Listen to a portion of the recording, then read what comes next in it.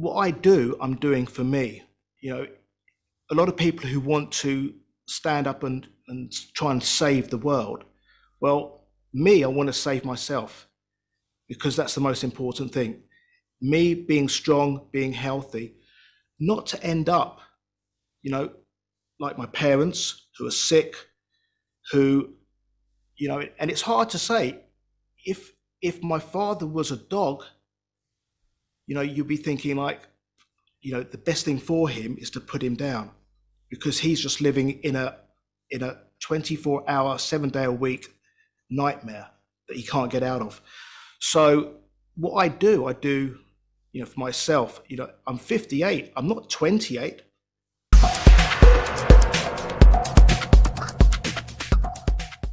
I got to tell you, man, you're an impressive guy for unbelievably. You're 58. You look 28. 38. 38. Okay. Good for you, man. That's awesome. So, anyway, you're in the UK right now, correct? Yeah. I was reading you lived in Switzerland for a while, and you're in phenomenal shape, and you're an inspiration for. I just started following you on Instagram a while ago, and I said, man, this guy's doing some good stuff, and you know, I'm 55, so you got a couple years on me, but you're definitely, you know, it keeps me on task. So tell us, you go with Mike or Michael? What's your preference? Michael's fine. Anything. Don't mind. Yeah, I know. I'm the same way. I get people calling me every kind of name in the book, so I don't really worry about it. But so, Michael, tell us a little bit about your background. You got an interesting background. So for the last 15 years, prior to coming back to the UK in 2019, I'm just going to adjust this a little bit. Excuse me. Hello, that's it. I lived in Switzerland for 15 years. I was full-time ski instructor, bodyguard, personal trainer, ran training classes. So that was for the last 15 years before I came back to UK in 2019. Studied martial arts since I was a kid. Studied in Japan, in Israel, so I teach that. And currently I'm working on a carnivore retreat in Scotland and my accountability program on Facebook. Very nice. So, you know, as someone who's just started into the martial arts at this age, I have a lot of respect for that. You know, I don't know. Are you still actively? I know you're doing a lot of working out, but are you still actively participating? And do you train regularly in the martial arts still? Not really. The last time I was in Japan was in 2015. And then in 2017, I had a bad ski crash and I had a complete rupture of my supraspinatus. I had surgery. And the martial art that I study is lots of throwing. And so it's been quite difficult to sort of get back into that. Yeah, I can see. I'm you know, depending on the night and who I go with, depends on how sore I am the next day. And it's kind of like every day, regardless, I get up on my bike and do sprints. And it's like some days getting out there is tougher than others, but you know, you're pretty consistent. But so Carnivore Retreat, that's pretty interesting. First of all, how did you sort of get interested in a sort of a meat-based or carnivore diet? What drove you that way? I think I've always been meat-based. You know, even when I was a kid, all I wanted to eat was steak and chips. I hated vegetables. And so going through, you know, my life and in my early 20s, I started to experiment with a whole load of stuff. I mean, I've been vegetarian, I've been vegan. I was vegetarian for 3 years, vegan for 6 months, protein, carb, combining. Let me interrupt you there because you said, you know, I hated vegetables as a kid. And then how did you take the leap that I want to go vegan then? I mean, that seems completely, you know, counter instinctual, I suppose. Well, it was part of a process. So in my early 20s, I was starting to discover a little bit about nutrition, how I felt. And back then there was you know, doing loads and loads of fruit, juicing, protein, carbohydrate, combining. And it became just like almost like a natural progression. So if I cut out that and then I went into becoming, it was for no moral reason, becoming a vegetarian. And then I wanted to try, you know, cutting out dairy. So I naturally became a vegan. And this was back in the late 80s. So there was no Google. had to buy books, had to go to the library. And to be fair, I did actually very, very well. I had no negative effects as such, but what got me back was bacon, the smell of bacon sandwiches. As a gateway drug to trouble. Yeah. So, Yeah. I mean, but it's interesting because, well, a lot of people, well, I'm assuming you've always been sort of healthy and worked out and been involved with strength training and fitness your whole life. Yep. That's what I would Yep. say. So, yeah, that can mitigate a lot of the damage. And some people will say, like, Yep. they'll point to me and say, well, the only reason you're not dead is because you work out regularly, and say, well, that's why carnivore diet's bad. But the only people that survive are the ones that work out all the time, which I would argue is not a good argument personally. But so you went vegan and you tried all these different diets. So how do we get to a meat-based diet now? Well, it naturally went back to eating meat again, eating meat and fish, becoming more high protein, and again, it was a progression, and probably about, I would say, probably about the late '90s, Atkins uh, came about. I know Atkins had been going on before then, but it sort of it came to my view, and I just thought that makes sense. It made sense to me to cut out carbs, and what I noticed was, in my 20s, and I think when you're young, you can do loads of stuff, and it doesn't have a negative effect to a degree. As soon as I got into being 30, then I found that I was starting to put on a little bit more weight. What I was doing in my 20s, I couldn't do when I was in my 30s. And so doing the Atkins or cutting out carbs then, it just worked for me. It was my type of diet, just to basically eat meat, and not eating any crap. And so it's been a progression, trying things out, etc., etc. And I like to cook. I like to eat. I like to eat nice food, Yeah, and I don't blame. experimenting. Yeah, I've seen some. You've got some very nice videos. You cooking some really wonderful looking steaks and stuff on your Instagram, and so I can see that they look delicious. It makes me hungry when I see some of your stuff going on there. Well, I just think that if you're going to eat it, make it as best as you can, because there's nothing. For me, I do it every day. I want Not that I want every day to be special, but I want every time I eat to think, well, that tastes good. I see lots of stuff on some of the groups on Facebook where people are posting stuff, and it's like, I won't eat that. You've got okay. You maybe have to do it today, but can you do it for tomorrow, the day after, 3 months time, 6 months time, 1 year, 2 year? For me, it's got to be tasty. So Yeah, I agree. I just had a nicely sous vide and then nicely seared ribeye just moments before I came here. Just kind of in preparation for this, and it's I've gotten to where I'm pretty competent at cooking steaks and making them taste good. And I agree. It's something if you should enjoy what you eat. You shouldn't. The it diet should. makes me feel good. Yeah, absolutely. Yeah, yeah. When it turns out well, and you start to hone your technique. There's nothing worse than ruining a nice steak. I mean, that's just very Yeah. very sort of depressing. So so these days, I mean, you said you're not doing the martial arts currently, but you're training very hard. And Yeah. are you finding that a relative lack of carbohydrates has inhibited you from getting strong, staying strong, working out? What's been your experience with that? Not at all. Um, I generally train fasted. That for me, not for any other reason. It's that I prefer it that way. Um, I don't have any energy lack of. When I ski, when I'm with clients, I don't. I ski fasted. I can ski all day long and not eat. I know we're not talking about fasting, but just that the body's ability to, by not living on carbohydrates, not eating carbohydrates, not living on sugar, it's just great for me. So I can train relatively hard without any. I don't feel any lack of energy, and I train. I've got a big dog. I'm always out walking with him. Sometimes I have to chase him. So Yeah. I mean, so I guess because I think I don't know what mountains are in the UK. I think Ben Nevis is the biggest mountain in the UK or something like that, or Scotland or something like that. Where you can't ski in Scotland, can you? Or do you have to go to France and Switzerland to ski? I've never skied in Scotland, but you can ski in Scotland.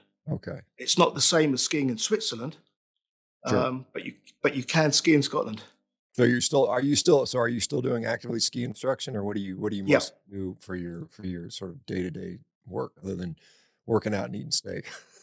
Kind of like me. Well, I don't talk about it much, but one of the reasons I moved back was to take care a little bit more with my parents who both got dementia. Dad's completely disabled through a stroke. He has really severe dementia. And, being at my age, my mother's 94, Wow. my dad's 90, and managing that has its, a few complications. Yeah, no, that's a full time, and that's one of the problems with dementia. And we're going to see a lot more of it, and particularly people younger and younger as the diet continues to devolve into what we are now. We're going to see more and more people with dementia, and people having to deal with it. And it's tough to have a full time job and have a demented spouse or parent or whatever, and it takes a lot of time and effort for sure.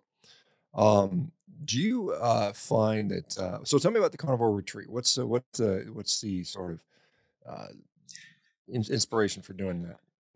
So there's a few. But the main inspiration was I had a friend of mine last year, and he said to me, Mike, I want to do what you do. He said, if I can find somewhere, can we go away for a month? I want to eat what you do. I want to breathe how you do. I want to train how you do. And I said, that's great, but I don't think I can do a month. Maybe we can find somewhere for a week. Anyway, so I started looking at various places, and I was just finding these most beautiful places in Scotland, ex-hunting lodges. And I thought, I know I can cook. I know I can cook for 5, 6 people.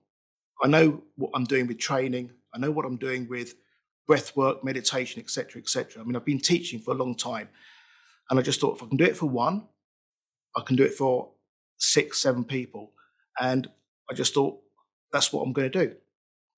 So I found this amazing lodge in Scotland, in the middle of nowhere, and put it on.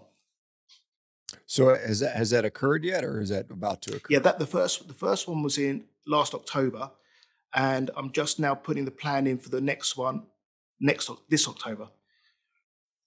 How did that? I assume it went well. I mean, if you're doing it again, did you get some results with the people that decided to jump on board? Well, it was fantastic. The problem is that when I did it and started promoting it, we were still in lockdown. So I was getting lots of people saying, "Oh, I'd love to do it. I want to do it. I'm ready to do it." And what happened is, the time that I started posting it, it offered people a little bit of a dream while they were in lockdown. And then lockdown finished, and all these dreams that people had about, I want to get fit, I want to get stronger, I want to start doing something with my diet. Lockdown finishes, and they all go back to how they were. And so I had a few issues with that, but the place was fantastic. How I did it was fantastic. It was just great. And the people who turned up just thought it was fantastic as well. What did you cook? I imagine there were some steaks cooked, but what happened? I mean, 3 meals a day, 2 So meals a day, workout, what time of the day? How did that go?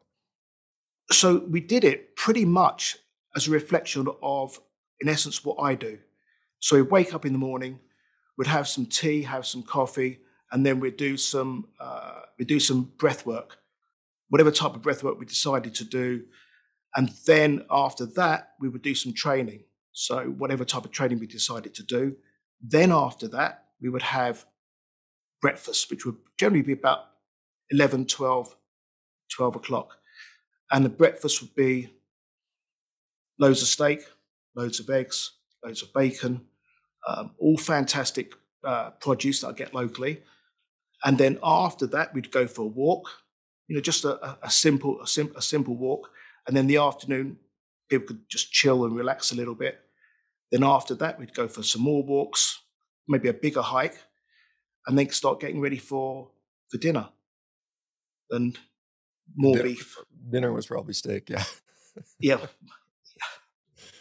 Yeah, that sounds great. I mean, that sounds perfect to me. I mean, that's pretty reflective of what kind of my day looks like. It's usually 2 meals a day, and again, some sort of exercise several times throughout the day, typically, and try not to be sedentary.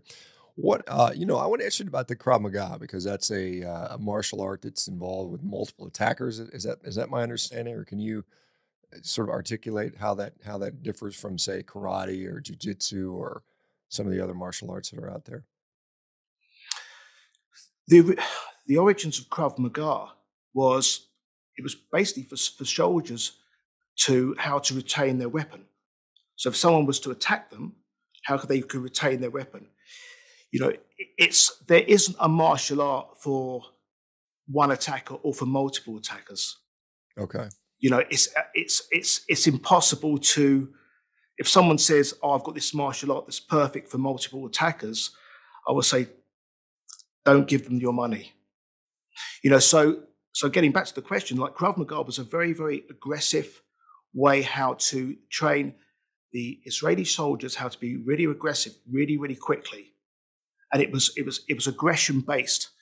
So techniques in the beginning, I mean, I learned it back in the 80s before anyone knew what it was.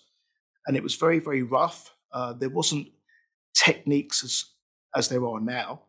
But it was more of a very, very rough, very, very aggressive way of mindset and with some techniques. And whoever you went to would have a different sort of slant on what they were teaching you. So if you had a guy who'd done karate, he'd be teaching more sort of karate based. If you had a judo guy, there would be more judo type throws. And that's really the essence of Krav Maga. They take bit here, they look at what works there.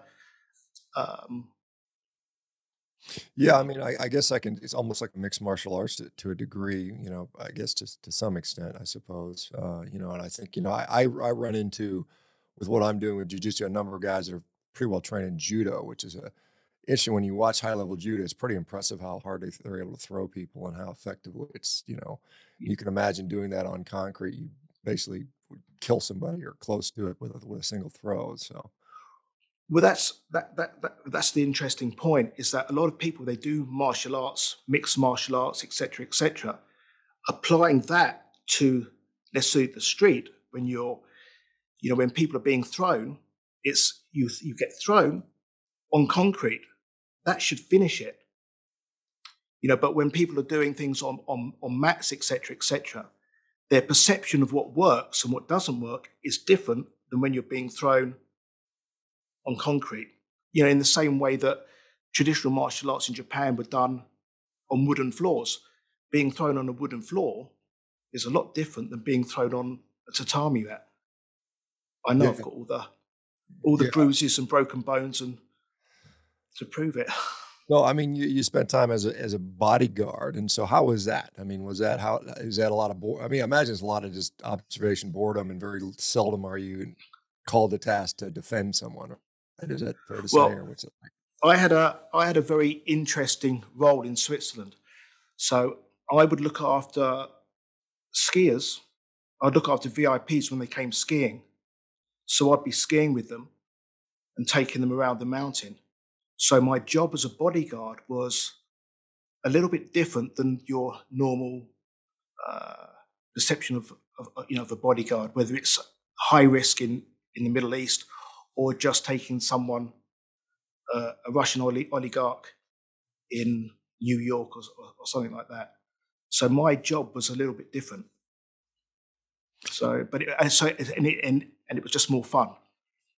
Got it. And so, I mean, I'm sure the bodyguard world has some interesting stuff, but I mean, do we see a lot of people like truly at risk? I mean, I think there's some people that are very unpopular right now that probably have a lot of bodyguards around them or something like that. But I mean, how often are some of these people truly at risk? I mean, are there people? I mean, you hear about these crazy people all the time. Is that something that's you think it's necessary, or what are your thoughts?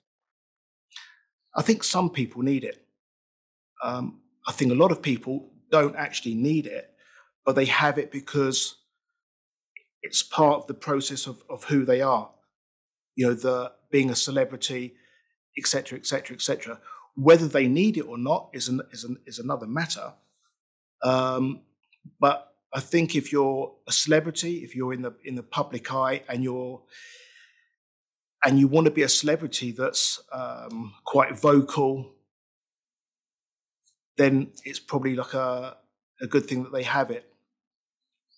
Yeah, I guess, you know, and I wonder because it seems like mental health, and you know, you imagine the people that in many cases go after these people.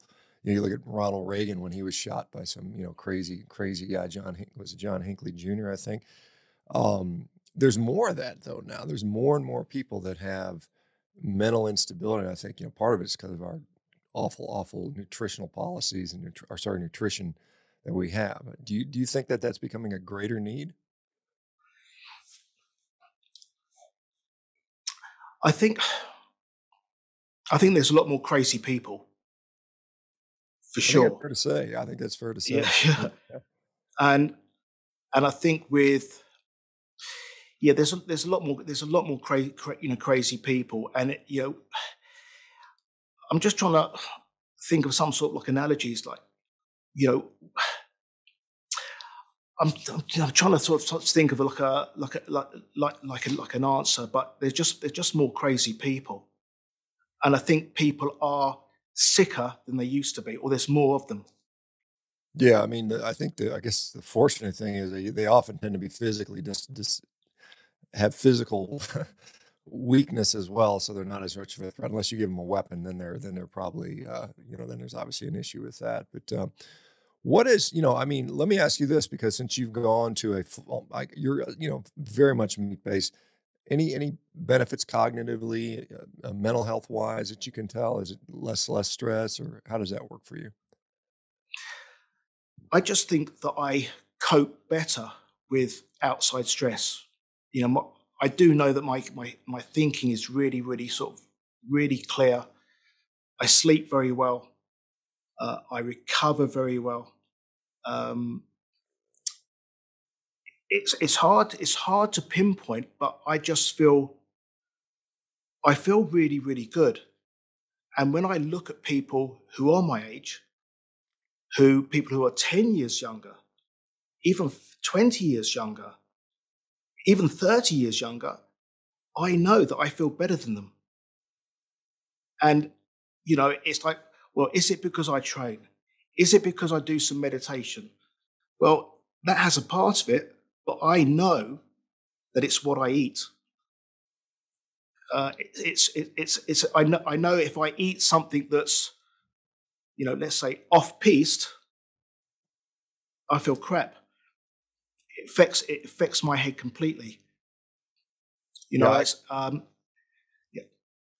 A lot of people comment that, you know, particularly people that have been on a sort of a meat-based diet for periods of time, they'll say if they go off for the weekend, or they literally feel like they've gained 10 years of age or 20 years older, and everything hurts and their guts hurt, and they can't think clearly, and they're anxious and depressed. And we see those things pretty frequently, so I'm not surprised. What is so you're training these days? Because I mean, you know, I see, you know, you're doing a fair bit of high rep stuff. You're doing some basic heavy movement, a lot of functional training. You know, it seems like it's always outside in the backyard. So is that so? What are you focusing on? What's your goals when you're training, or how does a typical week's worth of training work for you? I've done lots of programs in the past. I don't have a program.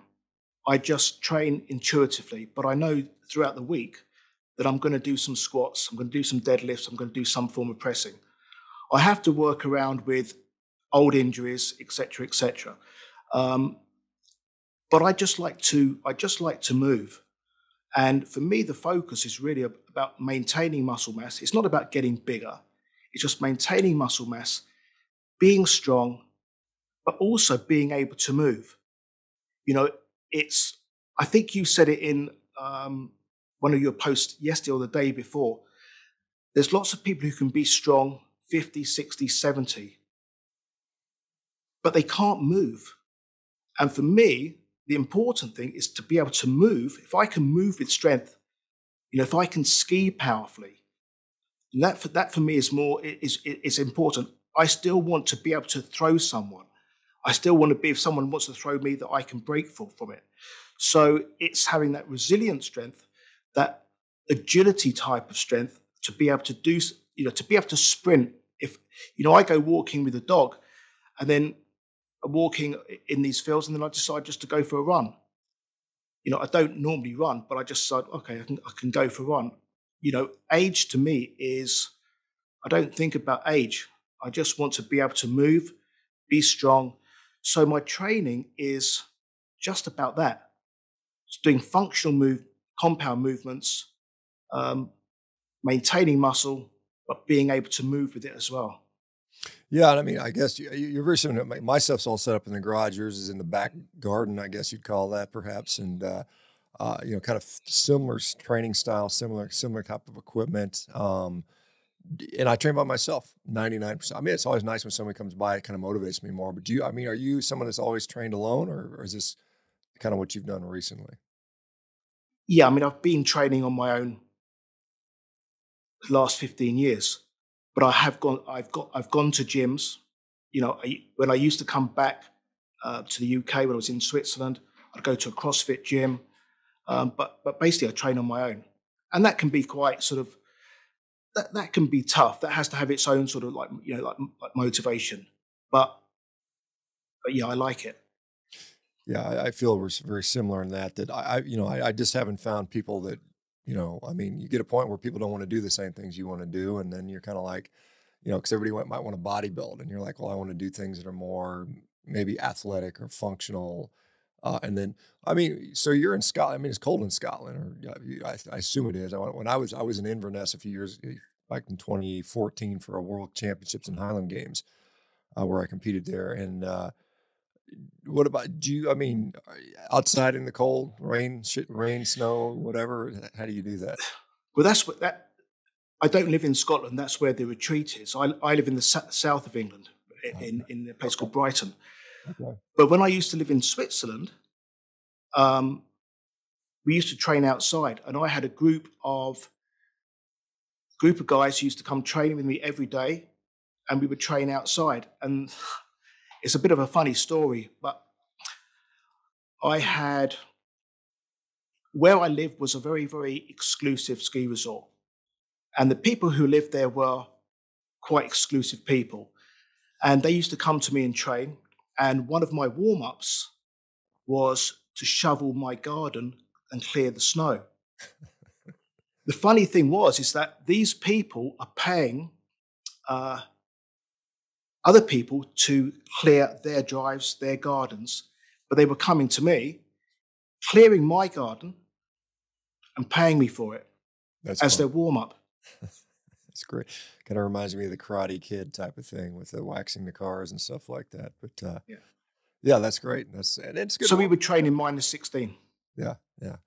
I find, for me, it's sometimes like to be like my garage is, I'd have to think centigrade, but it's, in the wintertime, it's 20 degrees, 25 degrees, 30 degrees Fahrenheit, which is, below 0 centigrade, somewhat. Can't remember the number exactly.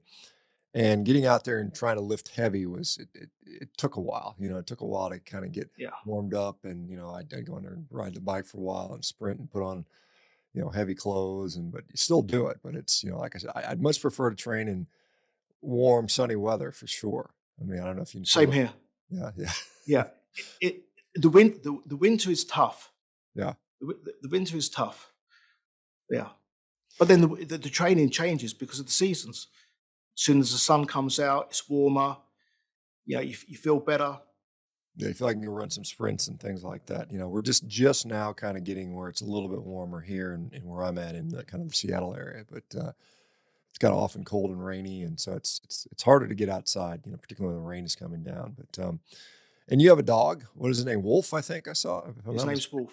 Wolf, yeah, good name for a dog. And yeah, he eats, I'm assuming, a meat-based diet. Was that probably? Yeah. What it was? Yeah. Yeah. And how does he do with that? Pretty good. I mean, he's super healthy. I've never been to the vet with him for anything.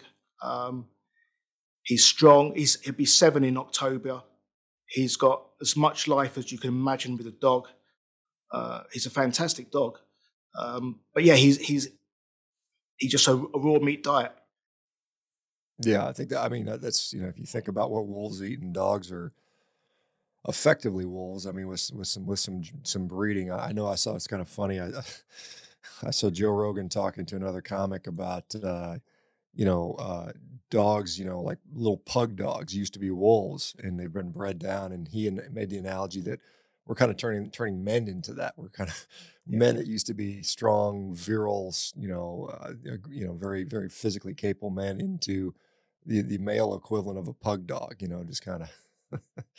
We've lost. And do you see? I mean, let me ask you, because what you do, what I do, what people like us, it's becoming, I guess, less and less it's looked up to. I mean, and when I was a kid, you'd look up to the superheroes that were strong and physically fit, mm, and now we're sort of like trying not to downplay that as a role model for men. It's more to be the compassionate, soft, gentle, yeah. perhaps intellectual, softer person. Are you seeing that? Are you seeing that as a push in society? I've seen it for years.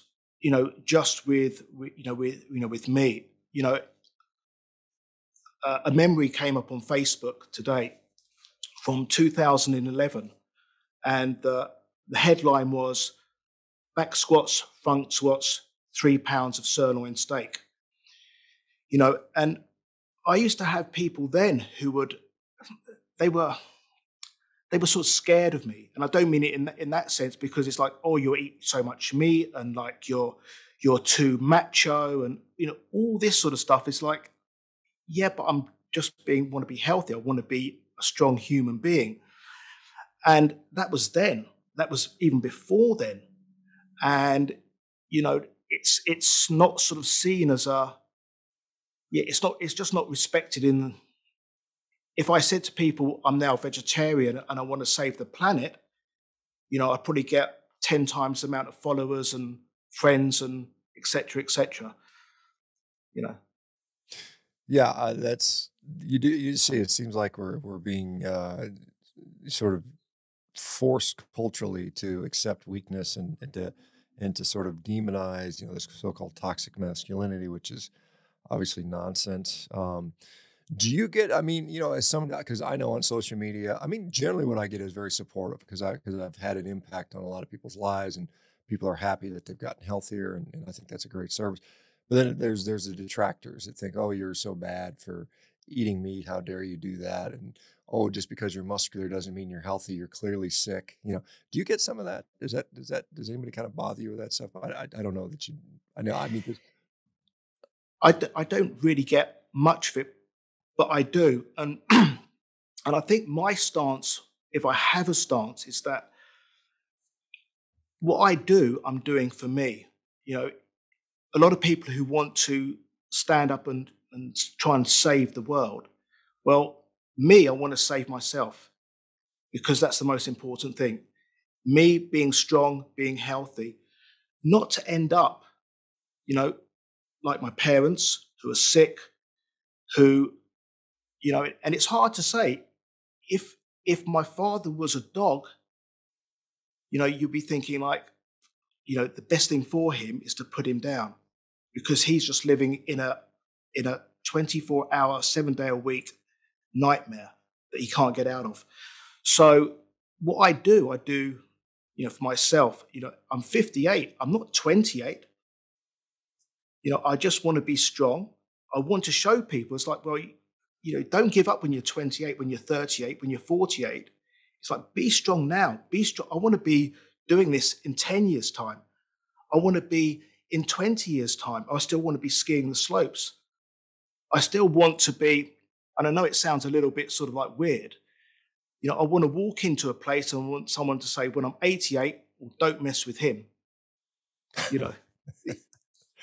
Yeah, I can remember, because my grandfather was a very high level boxer. He was a Golden Gloves champ of Chicago. He fought the sort of the undercard fight with Joe Louis and Max Schmeling back in the 30s. I remember my dad said, "Don't mess with Grandpa." When he was 60, because Grandpa was a high level fighter. But I think that is to just want to be able to live. I mean, life should not be about suffering. It should not be about pain and constantly just being sick. And I think anybody that's a fair goal for anybody. It doesn't mean you're selfish or greedy just to not want to No, be in pain all the time. And I think we have people saying, well, how dare you use these resources and how dare you eat so much meat? Or something along those lines. And you should save it for the rich guys, save it for Bill Gates and, Klaus Schwab and these guys so they can have it. And everybody else should be doing their part to save the planet, which, I think is nonsense, quite honestly. But, so with that regard, I mean, how do you feel 48 versus 58? You mean, you feel like you lost much or you're pretty similar or where are you at now? I don't feel any different. I mean, I feel just for today, I feel,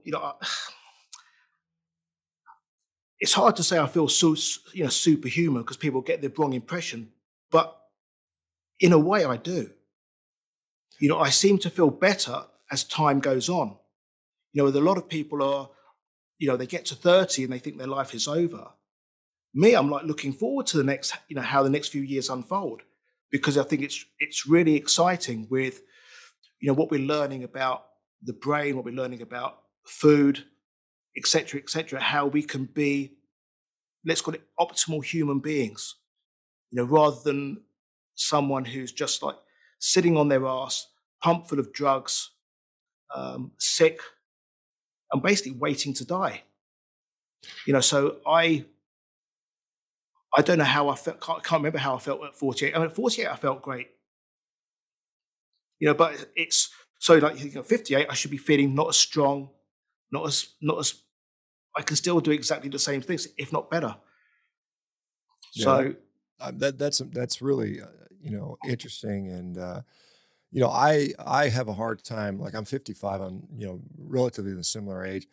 I don't like to compare myself to other 55-year-olds because they're awful. I mean, it's not a yeah, good peer group to be in. I'd rather compare myself to a 25-year-old or a 30-year-old. At least I'm like, it's a better goal for me. If I wanted to do just better than the average 55-year-old, I would be in not a very good place. And so it's not a good comparison. And so it's almost like we talk about the fountain of youth. I mean, I, I mean, this is it. I mean, I think it is. I mean, yeah. maintaining strength and fitness and I think diet has a huge role in that, but of course the training part is there as well. How much protein are you eating a day? What is do you think about that? Or I mean, you have a rough idea what you eat daily, I would imagine. I mean, I don't measure anything, Right. but I would imagine. I would imagine 200 to 300 grams of protein. Mhm. I would have thought. Yeah. I mean, a fair amount.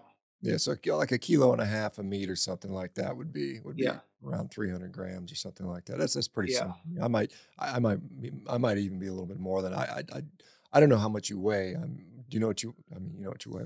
Any idea?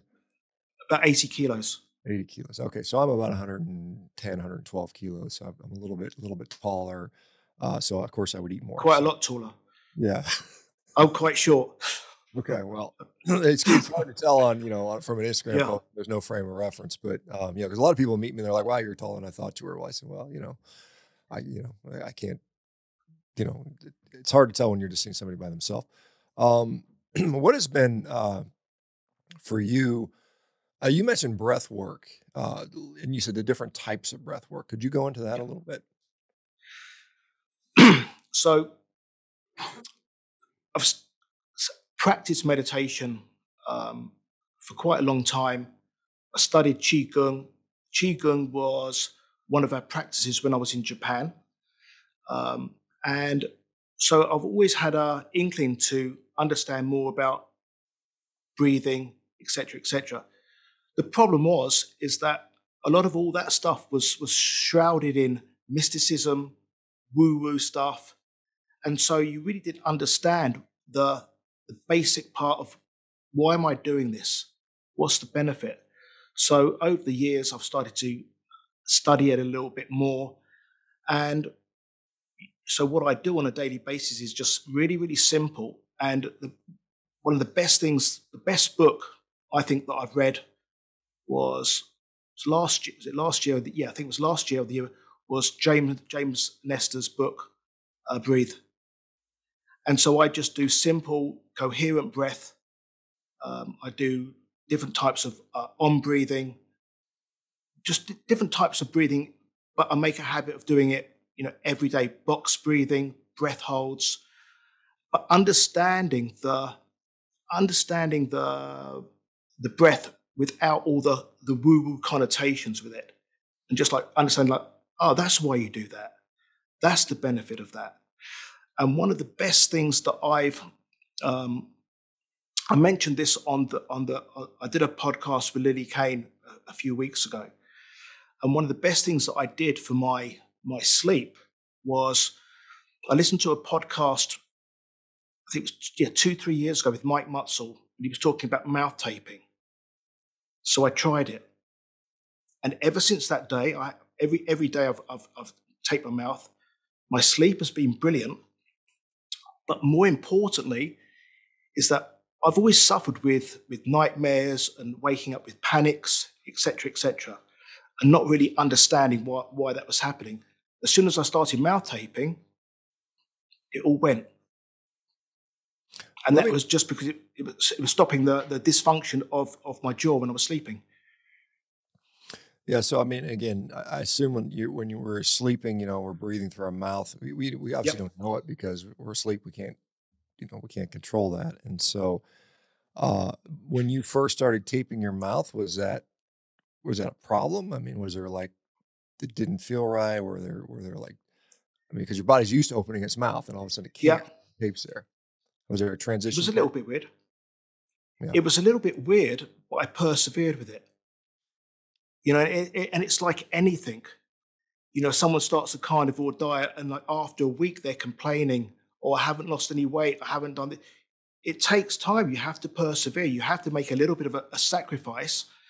So that feeling that I had of not particularly feeling comfortable, I just thought, well, there's something good behind this. So I just kept on with it. And now it's like, feels like normal. Does that carry over to your training? I mean, the breath work, do you change the way you breathe? Some people talk about, well, you don't want to breathe through your mouth when you're exercising. And do you focus on that, or do you might worry about that during those times? Sometimes I try, but sometimes it's quite difficult. And it's almost like it becomes like another complication. It becomes like another distraction. So, and I think the important thing with breath work, with training, is once you finish the training, is how you recover your breath after that. So, it's really difficult for me to think about my breath when I'm doing a workout. I mean, I'm doing a load of burpees at the moment. Yeah, I know. And that's really, yeah. Well, I was going to say, there's a couple people commenting in the comments I was reading, and they said they all have been taping, and it's been improvement for them. Do you find, I'm just wondering if after a period of taping for 3 months, 6 months, your body gets used to it, and then you don't need to tape anymore, or does anybody see that where you just get so used to breathing through your nose that your mouth doesn't open in sleep?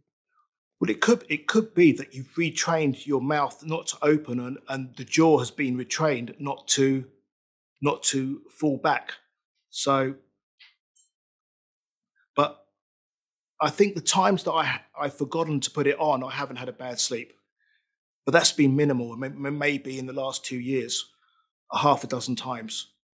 How do your lips do? Does it beat your that lips? can be. Yeah. Yeah.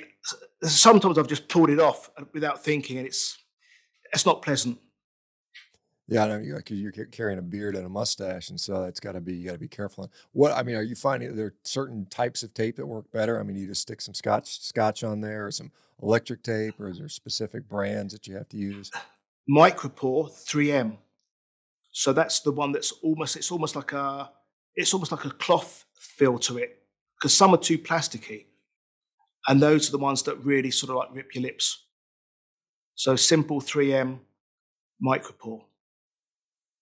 Yeah, a couple of people are commenting on the 3M tape being good. So that's I may experiment with that just for just for fun. I haven't played with that. I know, obviously I've seen guys like Wim Hof. I'm sure you're familiar with his popularized breathing as a tool for health. And there's other people that have been, obviously this isn't new. This has been around for thousands of years, I would Yeah. imagine, different type of breathing techniques. And But then go ahead.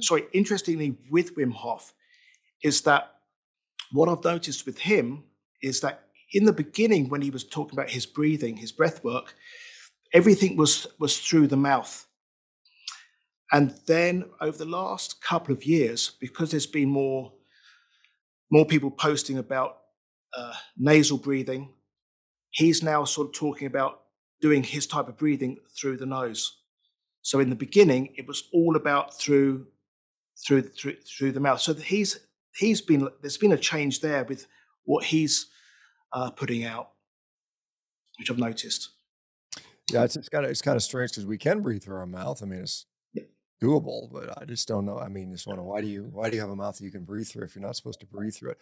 I'm just trying to figure, trying to play the devil's advocate a little bit. I know because when I was rowing, I was able to be fairly high level on rowing and set some world records on that Concept 2 machine.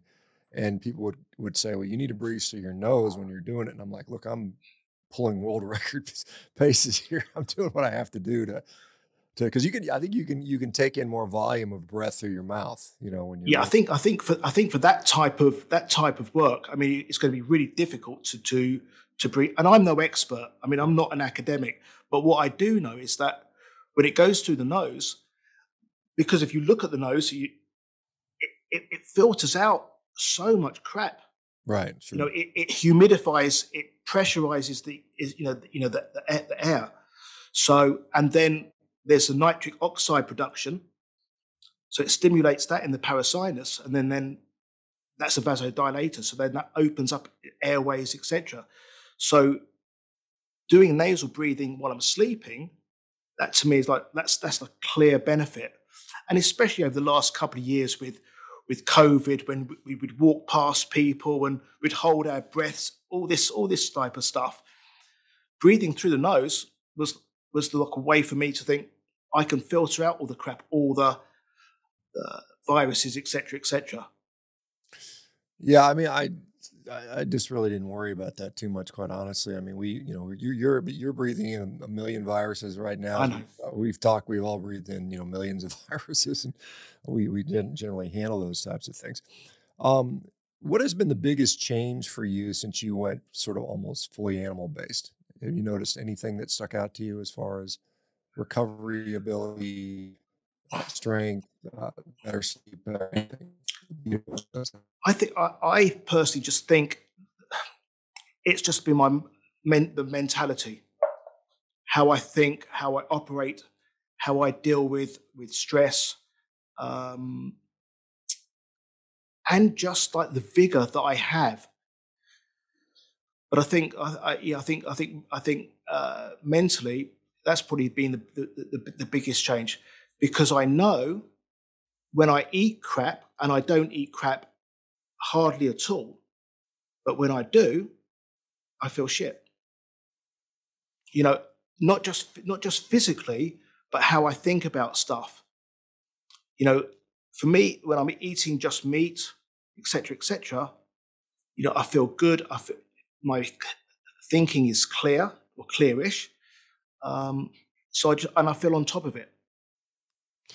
There's a question somebody makes. I thought you were out there in Scotland. That's my mistake. But they're asking about: do you do any kind of thermal stress, cold, heat, sauna, cold plunge, any of that stuff? Is that part of your routine at all? Well, interesting. I bought a far infrared sauna a few weeks ago. It was like a little birthday present for myself, because I'd seen people mentioning it. I found out which was the one to get, and I started using it about 2 months ago. Now, and I pretty much used it every day. I can't say that I feel any real difference. And lots of people say, "Oh, this is amazing. You've got to try that." I can't say that I feel much different, but it feels nice to sweat a bit. It feels nice to have some heat, but other than that, I can't really say it's helped me. I can't say I feel stronger.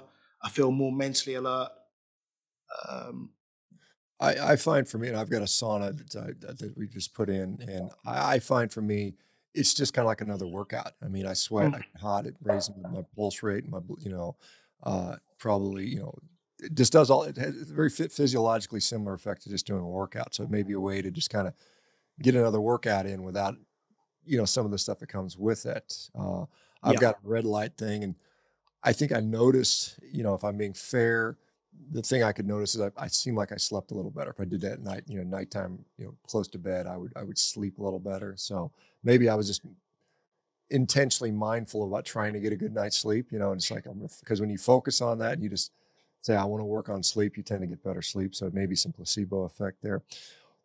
So the second retreat, when is that going to occur? Where is that going to be? Is it sold out? What's the deal on that one? well, I've just started actually posting this morning. There's a couple of things I've got to just confirm with the lodge owners, but it's going to be in October this year. And you said you went to, when you were doing the competition, you went to Inverness. Right. Well, if you go west from Inverness for 1 hour, that's where in the middle of nowhere.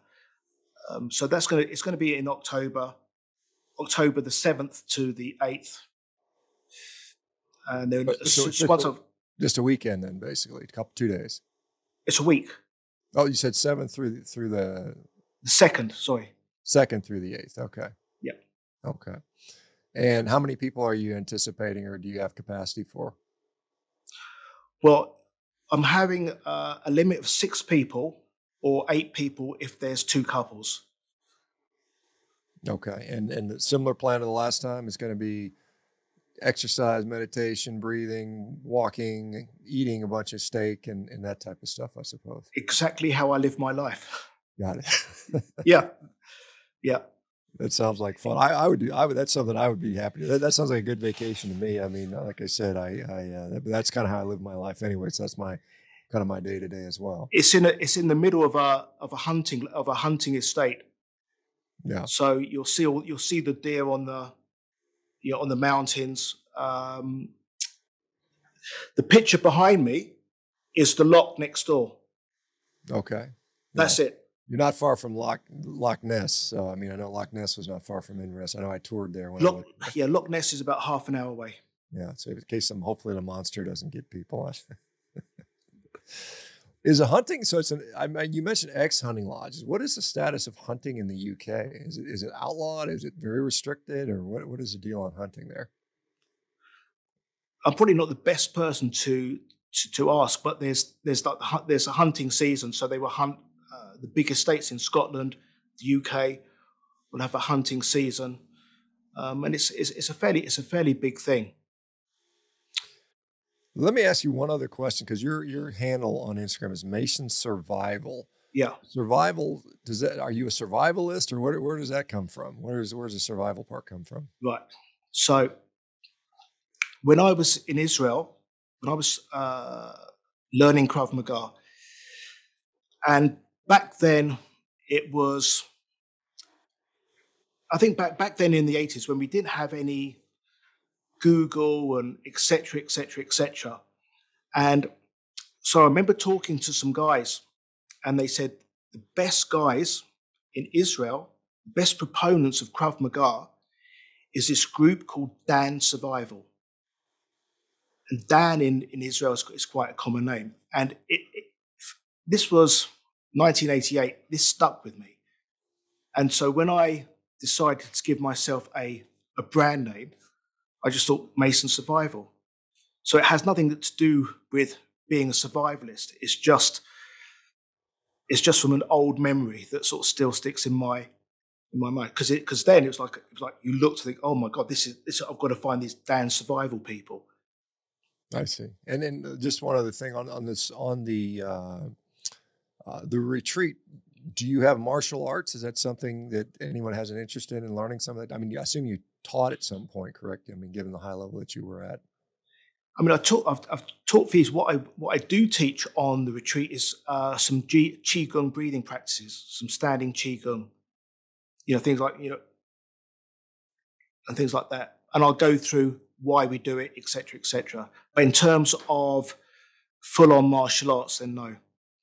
Unless someone wants to say, can you show me a weapon disarm in the lounge? And I may do. Okay.